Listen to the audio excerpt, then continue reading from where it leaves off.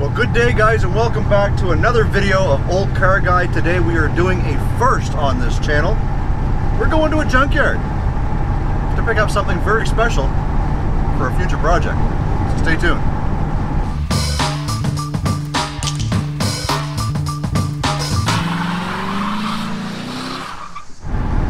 So at this point you may be wondering what the special project is.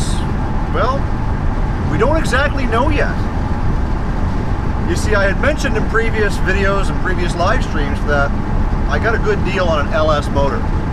So today is the day we go and we pick that up, and we'll talk a little bit more about that. But the only concern that we have today is fuel. As many of you know, Old Dale here is only averaging about 14 miles to the gallon. We've got 135-ish miles to travel today, round trip, and I'm less than a quarter of a tank, so we're going to have to stop and get some gas before we head too much further.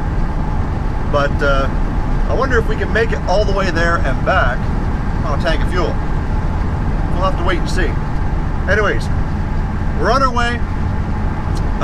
If you haven't yet done so and you're not a subscriber of this channel, I encourage you to go down and hit that subscribe button and click that bell notification so that you get notified every time I upload a new video or go live, and that way you can stay up to date with Old Car Guy.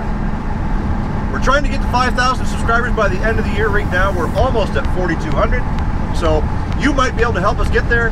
If we can do that, we're gonna blow up a PT Cruiser. That is your reward for being a part of this channel.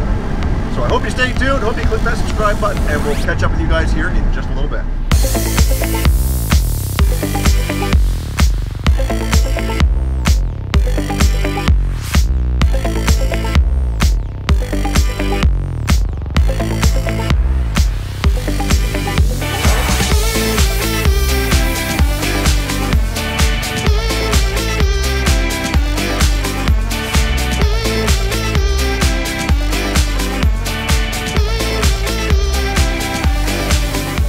Alright guys, we've made it here to the junkyard, and we're about to travel in and show you this Chevy half-ton that we're going to be taking the motor out of, and all the wiring and all that stuff. So let's get in there, let's take a look.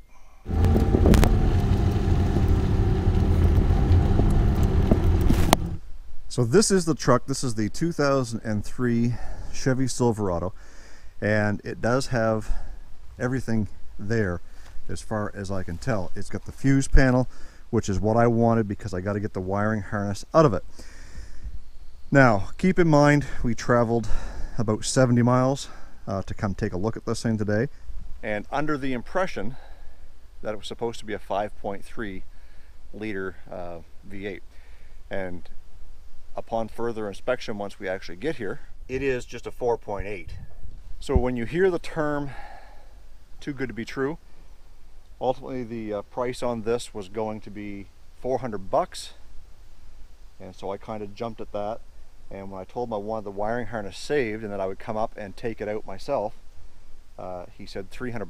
So for $300 on an LS motor that has 150k on it, which is about 90,000 miles, I still think I'm going to take it. We may use it for a future project down the road in something. Not sure what. Like I said, I was hoping for the higher horsepower. The specs on these back in 2003, I believe, was right around 200 horsepower, 250 foot-pounds of torque or so. And if that's not right, I'll leave the specs up here.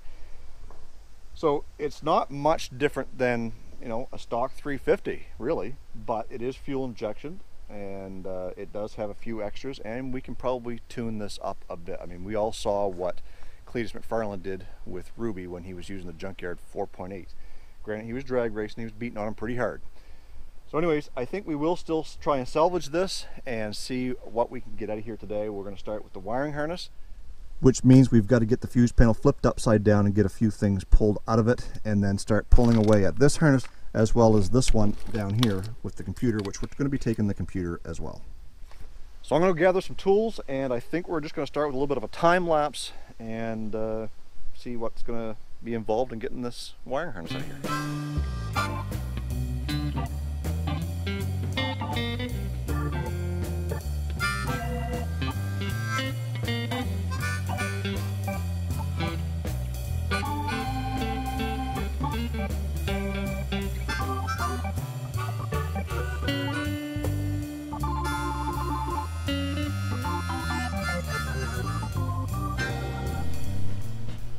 Okay, so let's give you an update of where we are so far.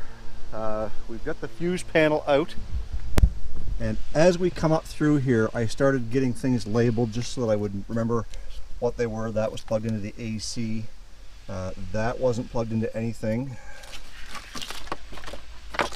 And then we've got the coolant temp. This all went over to this side. And the coil wires all plugged in to one harness, so there's only one plug-in, which is this big one here. And then these are all your injectors, so those all come off with that main harness, so there is a left and a right to that. I believe this goes down to the oil pressure switch, and there's another sensor underneath the intake, which I'm not sure I'm going to be able to get at. But where we are right now is we've got this main harness going down the back of the motor, and I believe it's probably going to the transmission, and I'm not quite sure how we're going to get at it.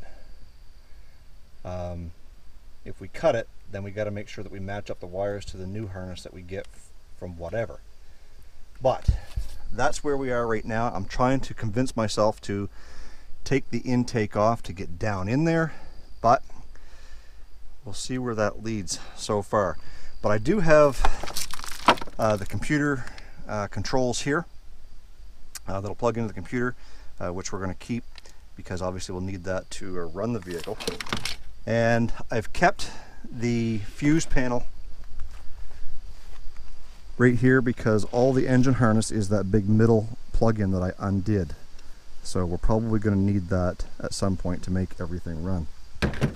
And probably a good idea to keep this fuse box cover here because it tells you where everything is. And what's this?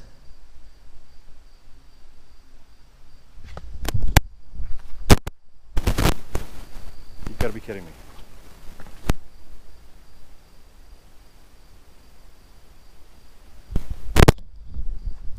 On August the 19th, 2004, according to this vehicle had 395,000 kilometers. I don't know what the math is on that, but that's well over 200. And that was 6 years ago. Son of a gun.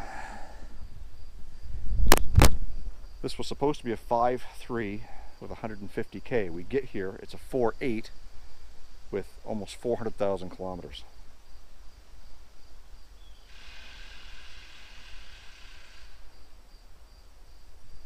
That's a piss off. That motor ain't worth 5 cents as far as I'm concerned. And as it sits right now, we've got about an hour's work into it. An hour and a half's drive to get up here.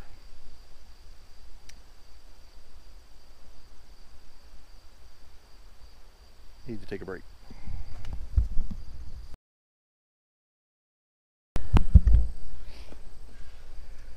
Well, I guess I've come to a decision on what I want to do.